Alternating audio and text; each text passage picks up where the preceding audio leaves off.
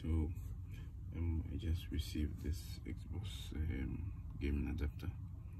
We're going to insert it into the laptop to connect it to the controller. This is for wireless connection.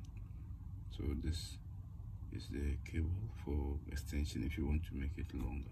So just open this one. So with this, you can connect your controllers wirelessly. It's the adapter. I will plug it in now. Plug it in, and then you press this button for it to switch on. You see the light there. Now you come to the controllers, and then you press it on, and then on. So far as it's blinking, you will hold this, and then you press and hold to this connecting button. Because you see it's blinking faster. As soon as it stops blinking, yes, it stopped blinking means it's connected now. Yeah, now we can, you see it's working now.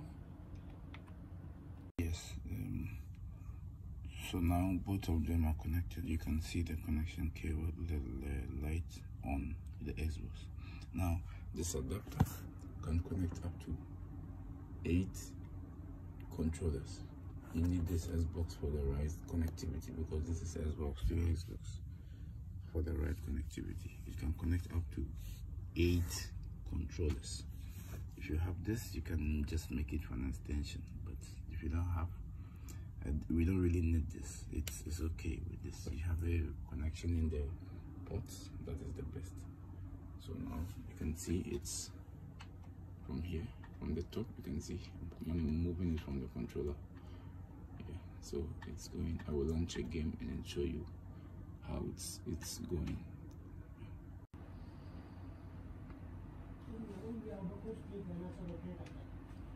So upon launching Battlefield 5, you can see I'm controlling it from the controller. Yeah, so that's it. Yeah, so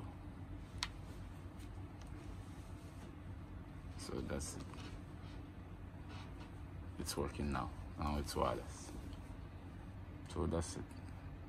Thank you for watching, and you can hit the subscribe button to subscribe. I will now begin to enjoy my game now.